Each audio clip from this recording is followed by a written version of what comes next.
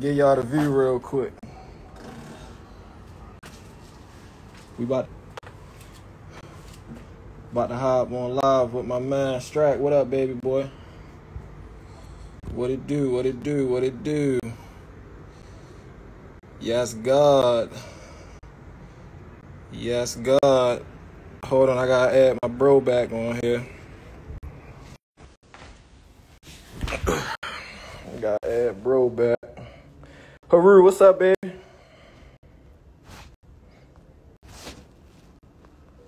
Where my dog at? I can get to this interview. Get to this interview real quick. Gotta go tap in with my dog Shane. Saying, yo, you are weak. Yoides.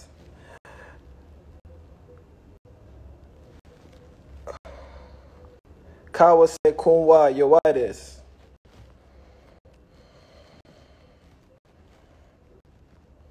Kawase kunwa dote.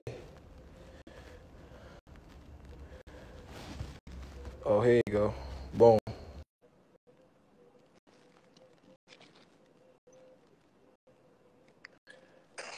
What's up, family? Mecha Ine. What's up, bro?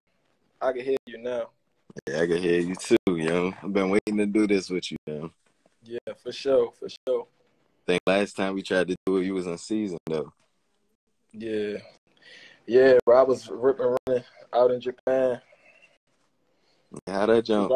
We locked in. We locked in, though. Yeah. How y'all finished up this year?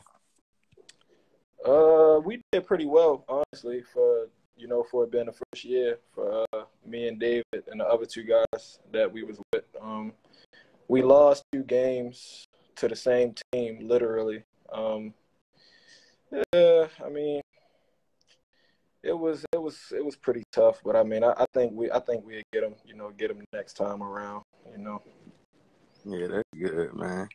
That's good. So originally I asked you like some basic questions, but since we on live, we can go through some deeper stuff, man. Cause Yeah, you're a pretty interesting individual. You feel me? So for sure. let's talk about what you think that week when you heard that I had to follow you.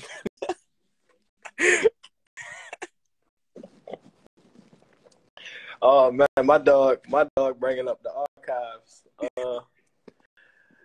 Dang, I don't know, bro. I mean, that week I was just like, yeah.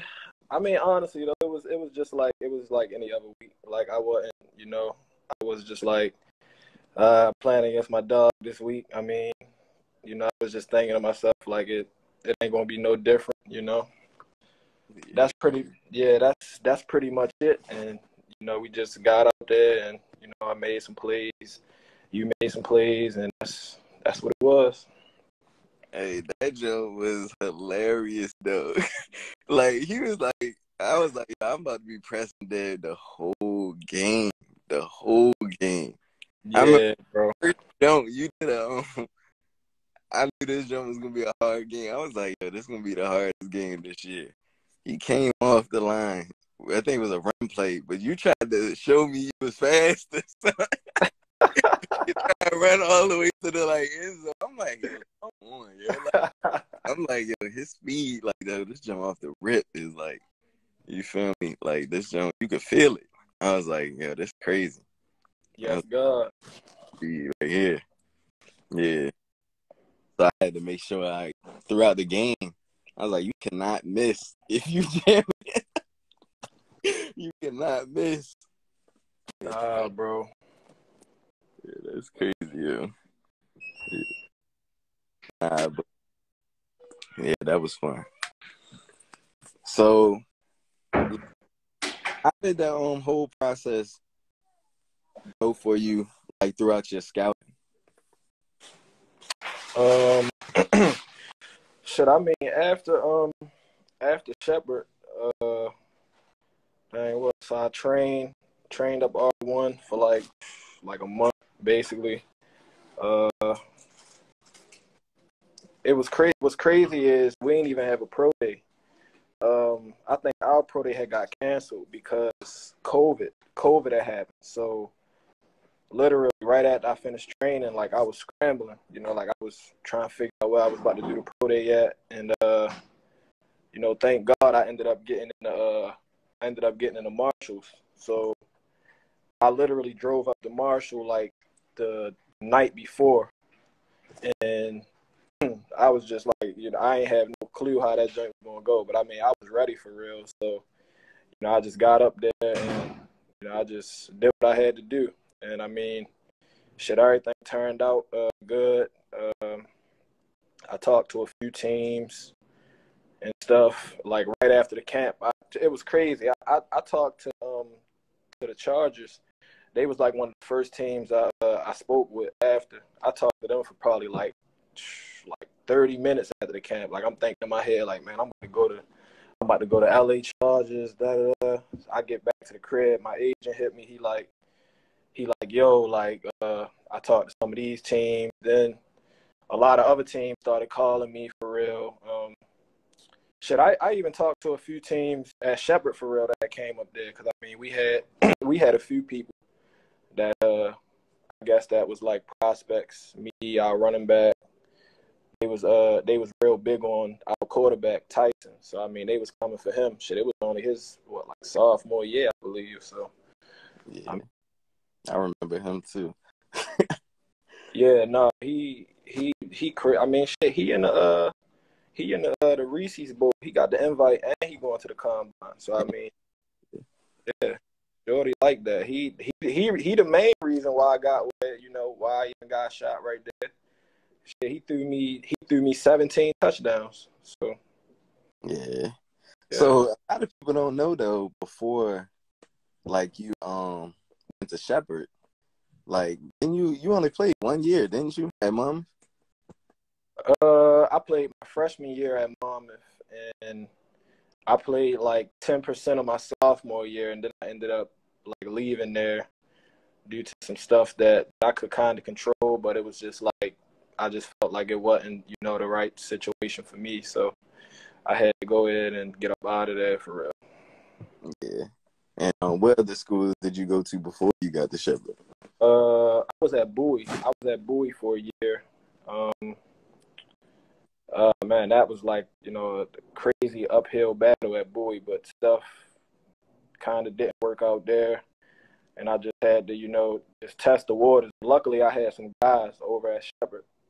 And, they pretty much, they looked out for me. They, welcomed me into the family. And I just worked. I mean, it was, bro, my college career was literally, it was crazy. It was all over the place. But, yeah, after I left Bowie, I went to Shepard, and I had to sit out. Like, I couldn't even play because it was like that transfer rule that they had in effect. But, yeah, like, I sat out my first year at Shepard, but I practiced literally the whole season. So I was just out there just scout team, just dogging them boys. Like, Yeah. I mean, that's what I do. But that next year at Shepard, which was my last year, like, I mean, shit, like, the coaches, everybody already, they knew for real, like, what I could do. So, I mean, after that, it was just, I just had to kind of get the results because, I mean, I had already put the work in. So, that's pretty much all it was.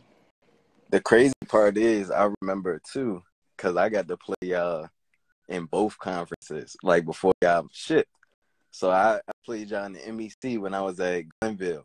And I remember I was starting, and you was on the sideline, you was talking shit in my shit. And I'm like, yo, he ain't not, I'm like, yo, he not even playing. Like, and then I got to play you at Millersville. But the craziest thing I remember was we had just wrapped up the game. And I think y'all, like, I'm talking to you, who else? There's some people from Baltimore, some people from PG that came up, all that. So we talking after the game and stuff. Then I see you go grab your cleats and working out after the game. I'm like, yo, hold up. We just played the game or whatever, but because he can't play or whatever, he still, he getting his work, man. That was crazy to me. Like, I really was like, all right, yo, he about his business. You feel me? Got to. Yeah, that was crazy, man. That was crazy. So, for like a youngin, like somebody trying to come up, from wherever, Maryland, anywhere, what's some advice if they go D2 you would give them? I mean, honestly, just you gotta, keep that drive. I mean, going D2. I mean, obviously, everybody want to go, the D1 route, but everybody go through, different obstacles and trials and tribulations, and the ball don't always fall in your court. So I mean, if you end up going D2, I mean, I was told, like if you're talented, they find you, and I mean that's truth. Like I don't. It's really no better way to say it. Like I mean, if you got talent, like it's recruiters out here, scouts, like they will find you. You just gotta, put the work in and, just keep doing what you're doing. Like if you want to ball professionally, like, and that's the good thing about like today's, like the game is evolving. I mean, you got all these different leagues. You got the XFL, you got CFL, you got the USFL. I mean, you got these fan control leagues, you got Arena. I mean, like it's so many different platforms, that they putting out, nowadays, and it's people from all around the world, like even different countries that's getting opportunities to show what they can do on the field. So I mean, my advice to somebody going D2, is just, don't give up, because you might think like, oh shit, like, I'm not at a D1 school, so I don't got a chance. But I mean, like, that's not the truth. And, I know I just mentioned my quarterback, for instance, like D2 quarterback, like he in a Reese's Bowl, he got an invite to the combine. So, I mean, it can be done, All you got to do is, you just got to ball. Like, you put the work in, they will find you. I mean, that's all it is, just keep God first and just put the work in. Yeah. So briefly, you were with Arizona. How was that process? Man, I'm not even gonna lie. It was like, it felt like heaven. Like I don't even. It was probably like the craziest experience. Like I remember waiting. Like I was in a car with my godbrother. We was driving around. This was draft day, and it was so crazy because, bro, I talked to 16 teams on the phone. Like they either call or text, and like I was riding around, and we had stopped at this soul food place, and it was getting towards like the end of, I think it was like the 6th or 7th round, and Chargers had 2 picks left. So I'm looking, like I'm praying, like I mean shit, like I talked to them, boom boom, they was telling me all this stuff, and so I'm like, yeah, I mean, it's a chance they could pick me. I mean, they said they liked me when they saw me at Marshall, so I'm thinking like it might be a chance that I go there. So end of the 7th round, we leaving the soul food place, driving back. I still ain't heard nothing yet. So I literally got like 5 minutes from my house in Maryland, and literally like my agent called me, and he just saying some stuff about like making my mom proud and stuff like that. And I'm like, man, stop beating around the bush. Like, what's going on? Boom, boom. He like, you are Arizona Cardinals. So I'm just like, damn. I'm like, for real. Like, I thought he was playing. Like, I'm like, dang. He like, yeah, man. Like, they just called me. They sending the contract over. Boom, boom, and sign it and get it back to me. I'm gonna get to them. And next thing I know, Arizona number calling me, and they just like, yeah, welcome. We glad to have you. Heard a lot of good stuff. Boom, boom, and then he just went from there. Next thing I know, like a day later, I had an iPad and a notebook coming to mail, and I was like, dang, like I'm really on the Cardinals. It was crazy, bro. It was a crazy experience. Like I don't even. It's really hard to explain. And then like it was COVID. It was COVID during the time too. So like once like I had the iPad and the book. We were studying for like probably like a week or two. And I had met like all the guys and stuff like that over Zoom, like D Hop, C Kirk, all them guys. Sheesh. I actually went out before we actually went out to, cause camp was about to start. I went to LA, and I was training with a few of the guys out at UCLA. So I mean, bro, it was a crazy experience, bro. Like, I literally just didn't even, it didn't even feel like it was right. But I mean, I just would think to myself like, shit, like I've been working out forever. I've been doing this stuff forever. So it's just like, it's paying off. But shit, we got the Arizona to like to the facility and stuff. I mean, it was like heaven, bro. Like, cafeteria, like literally anything you want to eat. They ask you, like, oh, like you got allergies or any preferences, like whatever you want, they got in there, like protein, snacks. I mean, just anything. So like, I mean, shit. I mean, it was an amazing experience, bro. Like, shit. I mean, who knows, bro? COVID wouldn't have happened, and Yeah, I think they had a lot more success during that process. Definitely. Yeah, because I got to play against you personally. So I got to feel like how it feels to be a DB in that position, covering somebody like yourself. Yeah. I mean, yeah, bro. Like COVID was just like that one, that one obstacle, that I had to get over because it was tough. It wasn't easy. It wasn't easy because you just like, I was just thinking, you put all the work in, do everything right, and it's just like, you still like nothing still isn't guaranteed. So you just gotta, keep a positive mindset and, just continue to just try to get 1% better every day, and that's the hard part. It's just like, you working, you doing all this stuff every day. You sacrificing time with family, time where you could be, working a job, making money. There's a lot of other stuff you could be doing, but you just like, I got to do this, because I believe in this and this is what I want to do. So that was like the hardest part for me. So I just tried to, I tried to stay as close to the game as possible. So like, I was at the gym with it, if I was training or personal training, just so I could just make sure like, yo, I'm right here with it. Like, so that's pretty much what it was. Yeah, the next thing I'm going to ask you, I think this is a little bit after you got removed from the Cardinals. Yeah. You moved out to LA, right? Yeah. Training and everything. So how long was it before like you got that call for the league you're in now? Oh, shit, I was in LA. What happened? I was in LA. I stayed in LA for like 7 months. Just training, just trying to stay right. I actually before I moved, before I went to Japan, I went up to Canada that next year, 2021.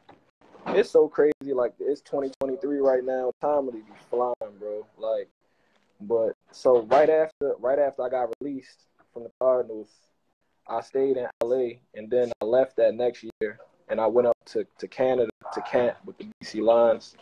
And honestly, I had a good camp. I was surprised that I got cut. Like, it was crazy. It was a lot of guys that was confused. Like, I had no clue I was about to get cut. I thought I was doing a good job. I mean, I was, my team reps and stuff was pretty decent, but like ones, I didn't lose no ones, and I was going against the starting corners, bro.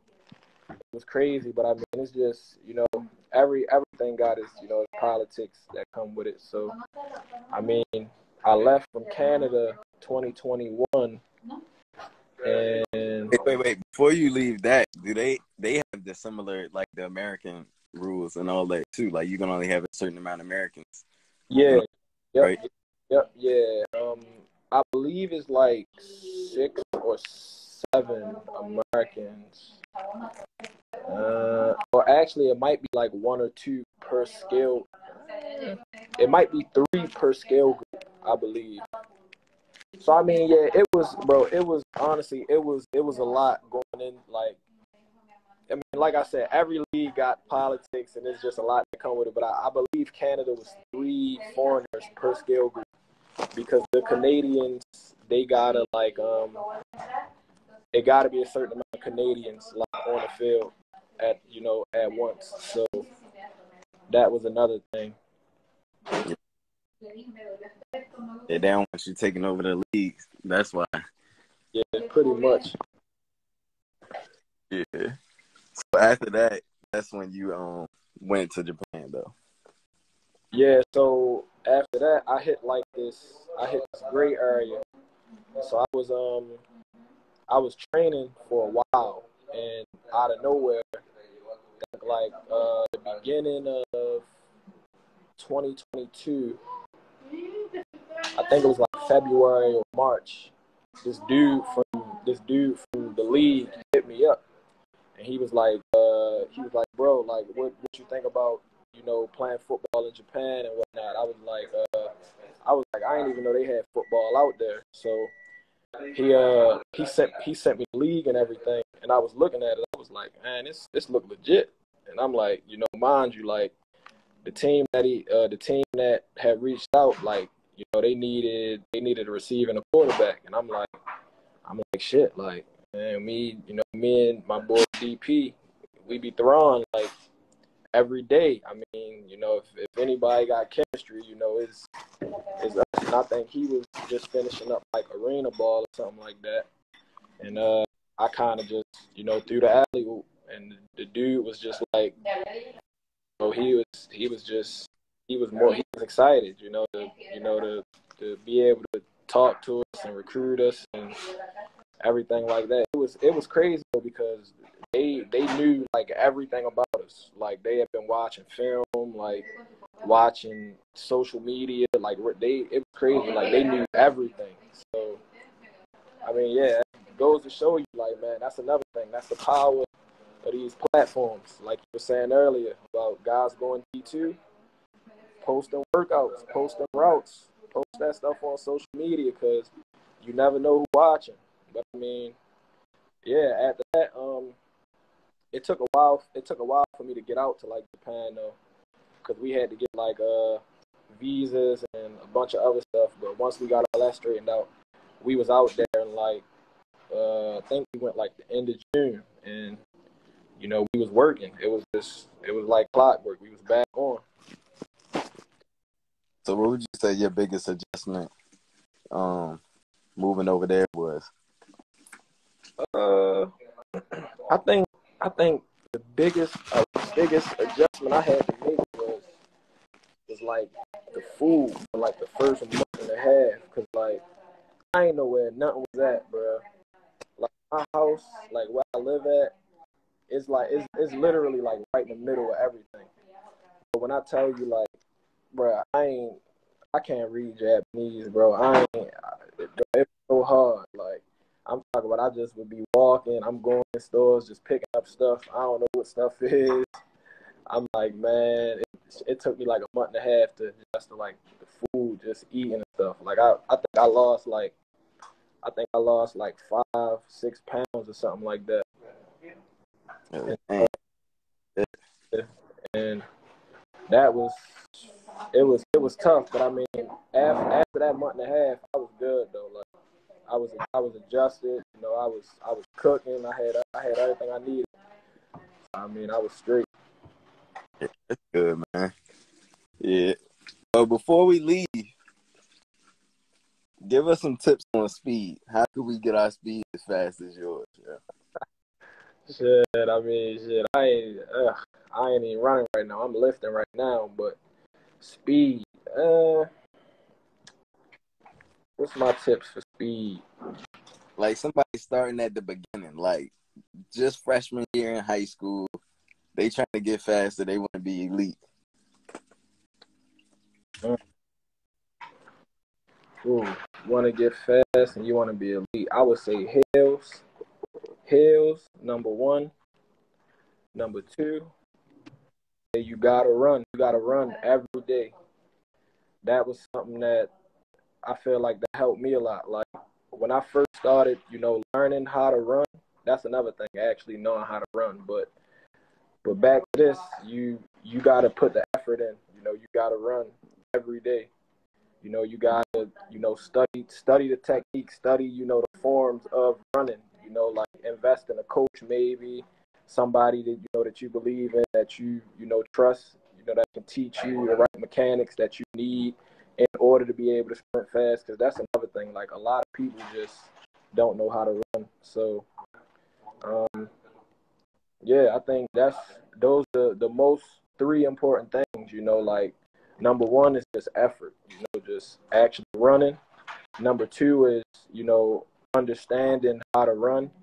And number three is just, you know, investing in yourself, you know, and if that's, like I said, you know, getting that coach or that trainer, that person that you trust, you know, instill some time in you.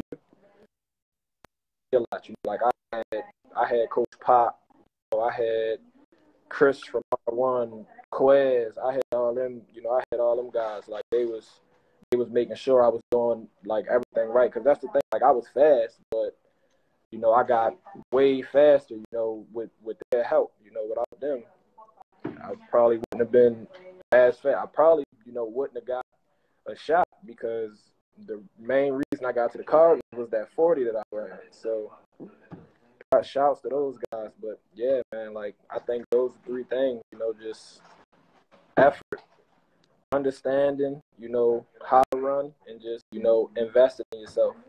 I think those are three things that, you know, anybody gotta know, you know, in order to become elite, you know. Yes, sir.